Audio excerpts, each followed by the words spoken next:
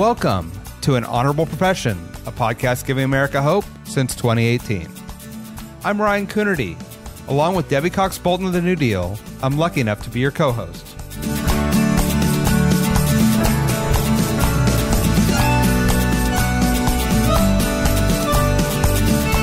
An Honorable Profession is a New Deal Leaders podcast. The New Deal is an organization that supports the next generation of American leaders.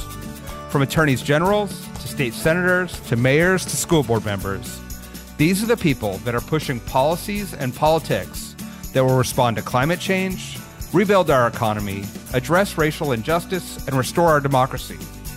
These are incredibly talented people who have dedicated themselves to public service when their country and their communities needed it the most. Check out newdealleaders.org to see what I'm talking about. Today, I talk with San Diego City Councilmember Raul Campillo.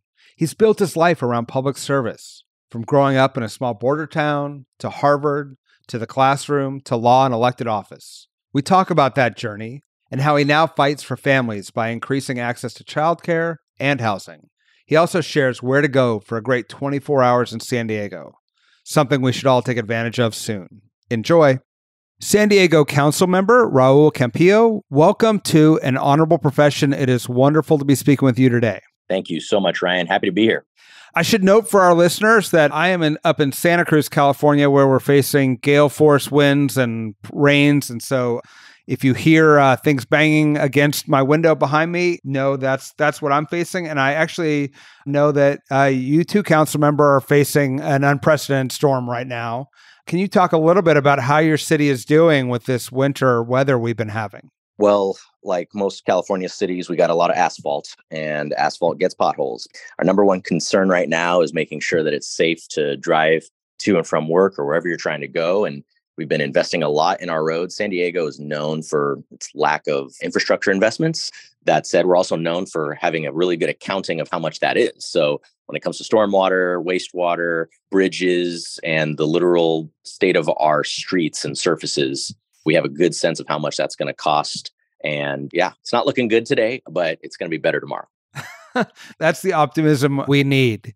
But beyond the storms, can you talk a little bit about how your city is doing? San Diego, for those who haven't had the good fortune of visiting, is a beautiful city. It's a border town. It's a high-tech center. It's got a strong university system. So it's got sort of all the components to make it a really interesting city. What are the issues and opportunities that you're looking at right now? Well, I'd say that there's lots of good stuff going on right now in San Diego. I'm thrilled that our city and our region as a whole has bounced back economically from COVID relatively well. For the median, we had a very high vaccination rate. In fact, our South Bay region in San Diego, which has our highest population of Latinos, had an extraordinarily high uptake on the COVID-19 vaccine. So we saw fewer than our expected cases. We saw fewer than our expected number of deaths. And we saw far more than expected tourists coming to San Diego because they knew that it was a safe place to come. And there's obviously a lot of good outdoor spaces from Balboa Park and the beaches, a lot of hiking in the more eastern areas and north part of the county. So we saw a lot of folks from all over California and the Southwest come here, drive here, and spend their dollars here. So I think from that perspective, we have been able to rebound well. However, we are suffering from a significant crisis of homelessness and housing affordability like most of California is. We do not have the same numbers as San Francisco and Los Angeles counties in terms of the number of homeless individuals. But for San Diego being the second biggest city in the state, we do have a significant population. We are struggling to build affordable housing as quickly as we should. Definitely not building the permanent supportive housing that we should to help those who are significantly suffering from chronic homelessness and all of the negative aspects of that related to mental health and potential substance abuse, things like that. So I'm not going to paint a good picture for San Diego. We are struggling in that regard. And it's a big part of our attention as a city to try to solve it. And we are doing things like bringing on more staff to our development services department so that we can process those permits as quickly as possible. Our mayor just put forward a new policy that if you are building a 100% affordable complex, you will get your permits locked in under 30 days, which is remarkable. Mayor Todd Gloria is doing a really strong job on this and knows how to meet the crisis head on. And he's got the support of our city council and me in particular. We are trying to put in great solutions to deal with what our voters are telling us are the biggest issues, which are homelessness and housing affordability. And then all of that is followed very closely by our infrastructure. People want the very basics of city government to be delivered. Not to go too long on this, but for about 2 decades, we've underfunded those aspects because in the late 90s and early 2000s, our city leaders mismanaged our pension, and we have to pay that back significantly. And it takes a big chunk of our general fund budget every year to put towards that, solving that problem from decades ago. So we would be spending a lot more on those issues, but legally we cannot at the moment. But we've definitely made a lot of headway with bonds and with just prioritizing the right things. Thank you for that overview. Talk a little bit about cities have a lot of authority within their jurisdiction, but so many of the issues that you bring up are bigger than your jurisdiction: mental health, substance abuse, housing. How do you try to find the appropriate and effective role for a city in addressing these broader issues? Well, one of the big aspects that I know many other new dealers from other states, oftentimes their jurisdictional authority is sometimes far more, or in some cases far less than what California has. So our counties are the deliverer of health and human services as guided by state law. Our cities are not part of that. Our cities do not have our schools. Those are independently elected school boards. And we do not have health and human services, which come from the county. Now, so the city of San Diego is the seat of government and the largest city with about 1.4 million people in San Diego County, which goes east and north and down to Tijuana on the Mexican border with about 3.5 million people. Our city has the most economic activity, the most residents, and it's the largest share of problems. And so we are looking at our county and saying, how can they support us? Now, for about 50 years, our county government was very conservative, and they did not invest a lot of the money that they had on delivering health and human services. It's a very frustrating subject for any Democrat, any person who's cut from the New Deal cloth to think, hey, if you spend the money on these things, it's going to have really good social outcomes, health outcomes, economic outcomes. And so just for the first time, I think in our history, in 2020, did we have a Democratic majority of our county board of supervisors. They've been spending a lot more money on health, mental health, childcare, all sorts of things that are really supportive of families meeting their budget. And so the city, what we take on a lot more is the land use decisions, the permitting, the entitlement of property so that we can build more housing, build short-term shelters, build permanent supportive housing. But fundamentally, we don't provide the healthcare itself. So during COVID, we provided very big sites, big parking lots or facilities, and the county would typically send in nurses to give the shots, doctors to give the shots. Occasionally, City of San Diego firefighters did provide those. They provided a lot of them, in fact, because they were paramedics and were licensed. But otherwise, we don't have doctors on staff for the city of San Diego. So we have been working closely with our county government. It's very hard to coordinate that sort of thing. It's frustrating to have to sign an MOU on every little project we have. So it's tough, but we've been working through it, and we were relatively successful. In fact, I think objectively successful compared to other cities, other states in working together during the pandemic. Otherwise, it would be far worse right now. And I don't like to hang laurels on the type of sentiment of it could be far worse. I want to see it be far better. But when you put things in perspective, we did a good job. Last but not least, I will say that I have taken it upon myself to propose policies that make it easier for a family to remain in San Diego. A lot of folks are moving to other municipalities or even out of state. So I've been proposing policies around childcare, around parental leave, other economic development aspects, supporting tourism and small business so that people stay here, because we know they want to live in San Diego, but people are getting priced out of the market, mostly because of housing and because we don't have a good transit system, reliable transit system like a lot of East Coast cities do. It's expensive to live here. It's expensive to drive here. It's expensive to go anywhere. It takes a long time to go places. So cost of living, quality of life, given how expensive it is, those are the things I'm personally focusing on. I wanted to ask you about the childcare because that's generally not an area that, other than sort of permitting it in buildings, a city gets involved in. But you've really taken on that as a key issue. Can you expand on why you believe childcare is so critical to your city's success? I think it's critical because we have a growing population and we have reduced numbers of childcare slots because of the pandemic. We had a lot of businesses go out of business.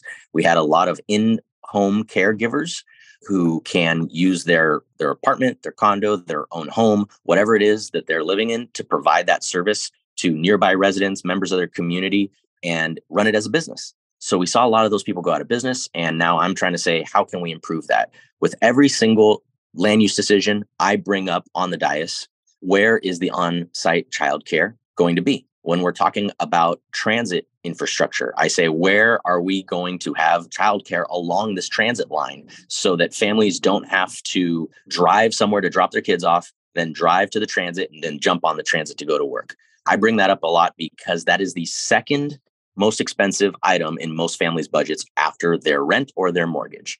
And because it's so slow and difficult to get land use decisions through, and it also requires the private sector in most cases to actually come forward with the housing to build, I said to myself, how can I drive down the cost of living as much as possible and keep people in the workforce as well? That is an important aspect of our economic development. We do not want families to feel like they are better off staying at home because they would simply be going to work to earn money to pay their childcare and not be with their child. They would rather just stay with their child. And I want every family to have the choice of what they want to do. And part of that is making sure we have affordable and accessible and just a lot more slots of childcare. And how's it going? Are you seeing some of those policies begin to increase the availability of childcare? So in the first 2 years, we put in place a lot of the legal fundamentals to use city land to provide those slots, and then start to form the relationships with either nonprofits or small businesses who would be able to use those public lands in order to provide the slots to the community. So we, as a city council, put onto the ballot what was called Measure H. It was to allow city parks and rec facilities that have additional office space and open space to be able to have childcare on our parks and rec facilities. So our city charter only allowed parks to have a recreation center, open space, or a cemetery on that land. We said, okay, well, one of the biggest prohibitive costs for opening a childcare center is having that open space, because California law requires that when you have a certain number of kids over a certain age, you have to have open space for their exercise. So we have abundant parks in San Diego, in the city of San Diego. And so we asked the voters to change our city charter. It passed overwhelmingly with well over 70%. And so now we are in the process of implementing that. It's going to take another 6-7 months. They passed in November, and we're going to put in place a template for how nonprofit childcare providers can use our space, do tenant improvements on a rec facility, and ultimately have somewhere that's in the residential neighborhoods where parents often take their kids anyway, to be able to have those childcare slots. Additionally, in my first year in office, I helped put together what's called an Office of Child and Youth Success. Many advocates had been proposing this for over a decade, but I was really instrumental in making sure we allocated the money to bring on a director and several program managers that would facilitate across libraries, parks, our internship program at the city, our junior lifeguards program, all sorts of programs that are aimed towards children and families, and bring that into one umbrella and make sure that everything is streamlined, that the public knows what those options are for their children, and ultimately to create the relationships so that in current city facilities like office buildings that we have right now, that we could get those renovated and hopefully get some childcare slots out of them. That is a key component. So those fundamentals, the legal fundamentals, are in place, and we're working towards that. I've set a goal for myself to at least open up by the end of my first term 250 childcare slots throughout the city, so that we could show that it works, then invest more money in it, and then build it from there. 250, I've been told by our director of child and youth success, is a reasonable goal, and that we can achieve that and then build from there. We have to start small, because this is something, as you pointed out, cities don't oftentimes emphasize this or offer it at all. So we're building that infrastructure for the long term. That's fantastic. I hope other cities, including my own, frankly, use that as a model. These parks facilities, they're a perfect place. As you said, they're adjacent to families, or families are anyway. There's abundant outdoor space, and you're really bringing a positive activation to some parks that may be underutilized or being utilized in unproductive ways, and having that presence there is a benefit to the neighborhood, whether people bring their kids there or not. So it's smart. I hope you create that model, get those 250 slots, and then other cities can follow. I didn't come up with the idea. I'll tell you, other cities have a similar Office of Child and Youth Success. They call it different things, but I don't think that the majority of them are focused on childcare. There's lots of great family-focused programming in the city of San Diego and in other cities, but we gave them the mandate of working to find those slots. So I think that we're going to be ambitious in it, and it's going to bring down the cost of living for our citizens. I really think it will. Hey, everyone. I just want to take a moment to recommend another great podcast. It's called Sidebar. It's discussions with state and national experts about protecting our most critical individual and civil rights. The co-hosts are two law school deans, Jackie Gardina and Mitch Winnick. For more information on Sidebar, go to sidebarmedia.org or wherever podcasts are found. Now, back to our conversation. Fantastic. Can you talk a little bit about how you found yourself in this spot to be influencing childcare policy and so many other things in your city? What made you run for office, and what was your path to public service? Well, I think I found myself in this position because I was listening to my constituents. They were explaining how difficult it was to secure childcare before the pandemic. I started running in 2019 for the 2020 election, and I kept hearing about it, but I was always of the understanding that cities, especially the city of San Diego, doesn't focus on this. So when we finally got elected and we saw how many small businesses and nonprofits were closing up their childcare facilities and limiting their slots, particularly due to staffing, I said to myself, this is something that we need to focus on because it will have an immediate impact and reduce a lot of stress on families. And I think part of the reason I was focused on what families and children need is because before I went to law school and became an attorney, I was a Teach for America Corps member in North Las Vegas. I was a teacher for several years, fifth grade teacher. And so I have all my adult life been emphasizing what children need to succeed. And as much as this is focused as a program to make San Diego a family-friendly city, and we think about the sheer cost of it and the economic trade-offs, for me, it's really that the children are getting that programming and that they are getting educated at an early age when their brains are still developing, and that they can socialize in a safe childcare center, make friends, learn, and ultimately develop into successful adults. So I've been thinking about this as a sort of, well, it's just really a long-term strategy towards our economic development. But I also just know that kids really enjoy going to childcare and learning with their teachers, with their instructors, and with the friends that they're making at a young age. Even more so in the pandemic when they were not interacting with other young children, toddlers, their age. So I think that's really what's been driving me. And when I picked up that mantle and ran with it, there was so many people who said that they've been waiting for someone in the city to champion it. And so we've got a ton of support from organizations like the YMCA, which is a large childcare provider here in San Diego, many other organizations that have been beating the drum for a long time. And so I'm excited that I get to lead on this issue, but I'm also excited that my fellow council members and the mayor have been supportive of it as well and see it as a value add to our communities. Can you talk about you, as you mentioned, you were a public school teacher, you were a deputy city attorney. What made you decide that serving an elected office is the best venue for your public service versus some of those other fields? That really comes from my family history. My parents grew up in the city of Calexico, which is about 2 hours east of San Diego in the Imperial Desert. It's right on the border with Mexicali, which is the capital of Baja California Norte. And on the Mexican side, it's a city of well over 1 million now. But on the American side, it's still only a few tens of thousands. And back in the 60s and 70s, it was even fewer. So, and it's an agricultural community as well. My grandfather was a small business owner, ran a liquor store and a gas station. My other grandfather was a radio announcer, and their involvement in local politics and in public service inspired the next generation of my family. And then that eventually came to me when Cesar Chavez was campaigning to boycott folks who were mistreating farm workers. My grandfather was one of those big supporters of that movement. And so my family was close with the Chavez family as well. And so that was really a part of the legend of my family and really inspired me at a young age to think about public service, what's right, what's wrong, how to really respect and treat workers. That eventually came down to me through my father. He's been an immigration attorney for 42 years, has helped thousands and thousands of people immigrate to the United States, whether they're individuals or families or businesses bringing their workers here. So I grew up hearing those types of stories as well. All of that really inspired me to want to be in public service. And then in the 2000 election was the first one. I was 13 years old, the first one I really focused on, and seeing the outcome of that and the way the courts were involved, I really thought to myself, okay, it's more important to be involved in public service than to go be the second baseman of a professional baseball team.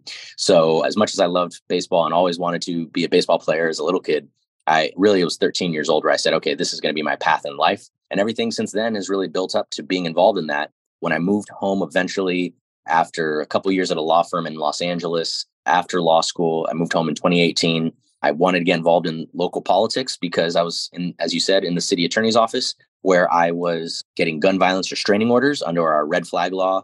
And in California, and the city of San Diego has been a big leader on that and trained many of the local law enforcement agencies across the state. So I worked on that team.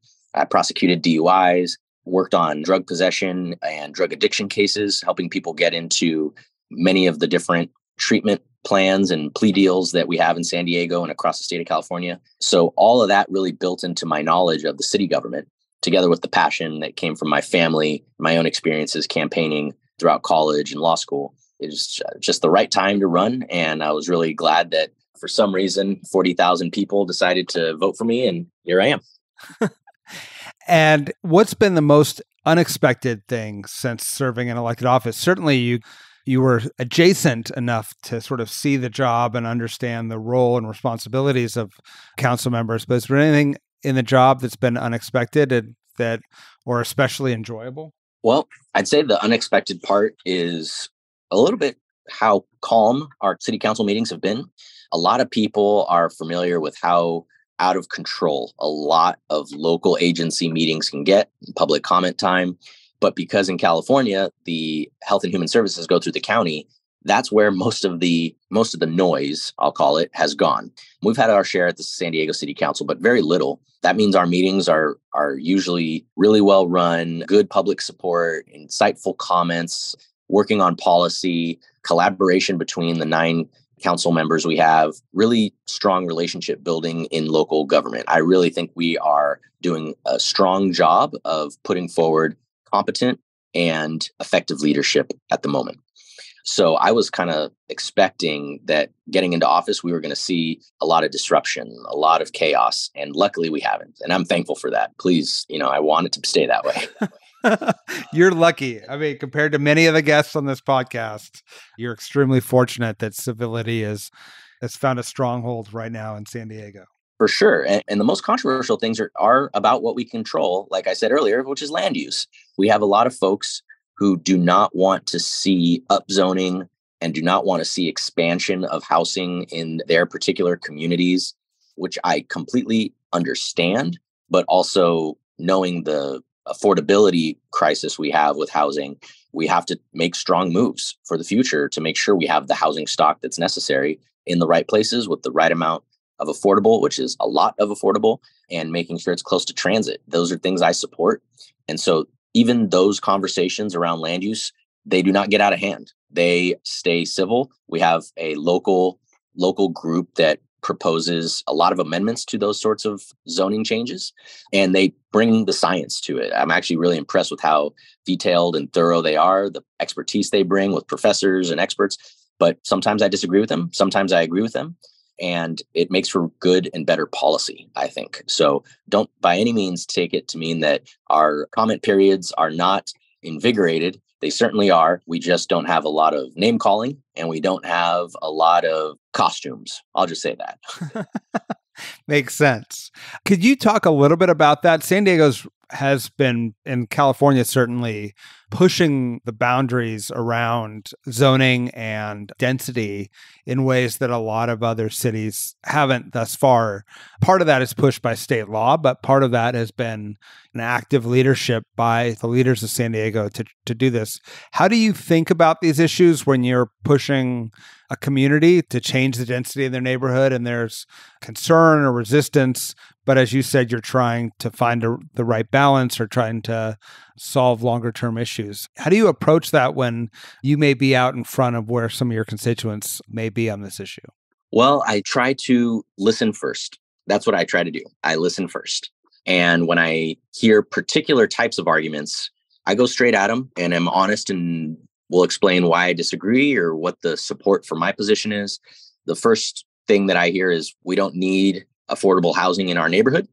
And I say to myself, well, affordable is a definition based on the area median income, which is defined based on federal housing standards at the Department of Housing and Urban Development. And so if we're talking 60% of the area median income in San Diego, the area median income is $109,000 for a family of four right now. So I say, let's go 60% of that. It's roughly $65,000. You know what families make $65,000? A lot of families. That's members of your community, like teachers and first-year police officers, nurses, librarians, a lot of people. So I make sure they understand that when they're saying something, that it's not just a talking point from next door, which is, I don't know if they have that all over the place. Oh, yeah. I focus on my next door. I read the comments because I appreciate the good comments that come through in that. And I make sure that people understand the definitions well. As soon as I say that, they realize, oh, they didn't know that. And now they start to reassess. I feel very lucky that my constituents in District 7 of San Diego and all of San Diego, as soon as you start to present more of the evidence to them, they are actually very open-minded people. A lot of them actually have good responses to the evidence I propose with their evidence. The conversations are actually very good. Then I emphasize the fact that we actually have a good amount of expansion capability to densify our neighborhoods. And we have long-term plans to put in better transit in the city and in the region to help alleviate the traffic that many people are worried about. I never downplay any sort of either confusion or I don't downplay any of their concerns. I make sure that they know that we've taken that into account and that if they have a serious concern, that sometimes their perspective of it is outsized. I bring them down to see it from my perspective. And I feel like a lot of people just appreciate the honest, forthright, direct conversations that we have. I have town halls in every single one of my 5 sort of subregions of my district instead of one large state of the district address every year. And then I'm repeatedly at community councils, at planning groups, different local institutions we have that have volunteer members of the community and speak with them directly. And I have staff at every single one of those monthly meetings as well. And so we're keeping our finger on the pulse and just addressing it head on. I know that there's lots of people who wish we could do more, but with state law essentially implementing upzoning in lots of transit priority areas around town, they do understand that there's a lot that's out of my control. And they seem to appreciate that what is in my control, I go and advocate for. I like it. I'm going to ask you one question here that is maybe a little self-interested, which is if I had 24 hours to spend in San Diego, which I hope to do sometime soon, especially the more it rains and it's cold up here, what would you recommend for listeners when they visit your city? Just 24 hours? Just 24 hours. We'll keep you focused. Okay. When you say it that way, I know that it's really only like 11 usable hours in the day. So I'm going to say that the best thing you can do is go to Balboa Park, visit what is actually bigger than Central Park in New York City, and see the cultural heritage and the history of our city, whether it's art museums or rose gardens or live music or the Spreckles Oregon Pavilion, a lot of weddings, photos being taken, including mine last year, great restaurants. And we have what are called the international cottages, where we have dozens and dozens of small cottages where they're essentially the House of Mexico, the House of Finland, the House of Germany, the House of Iran, the House of the Philippines. All those put on almost every single day a small exhibit and food. And then there's one big festival in December as well. But that, I feel, gives you the diversity and expanse of San Diego and Balboa Park. That should take you about 4 or 5 hours to get through all the way. If you go to the San Diego Zoo, the world famous San Diego Zoo, add on another 4 right there, and that's your whole day. If otherwise, I'd say take a ride share or the bus right down to Petco Park for a Padres game, because we are going to win the World Series this year. I'm calling it. All right. And we have Petco Park, which is recently rated the #1 stadium in the country. It uses 100% renewable energy. I think it's the only stadium in America that does that.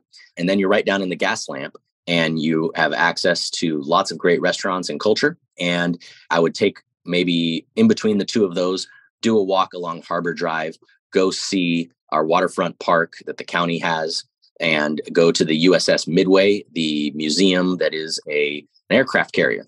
And that is an excellent display of our military history in San Diego. And it's an incredible display of planes and the aircraft carrier itself.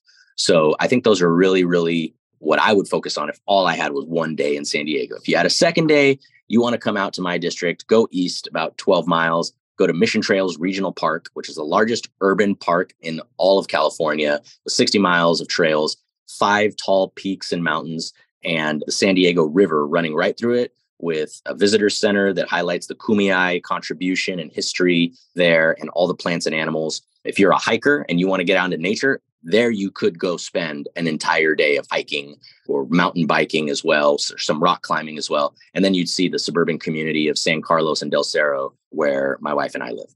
I love it. I'm just now I'm extending my trip. I appreciate you coming on the podcast. I really appreciate the work that you're doing in San Diego, especially around childcare. I look forward to following it, and I look forward to trying to model it in our community and others. And so thank you for joining us today, and thank you for being part of New Deal. My pleasure. I love being part of New Deal and all the people I meet, the support they give. And I'm happy to take those policies back here to San Diego and implement at the local level. Just like we're told, all politics is local. Well, I think all service is local, and I appreciate New Deal's support. Thank you. Thank you. An Honorable Profession is a New Deal Leaders podcast. Thanks to the team at New Deal for producing this episode. We encourage you to bring honor to public service, and because we keep things honorable, no tax dollars are used in the making of this podcast.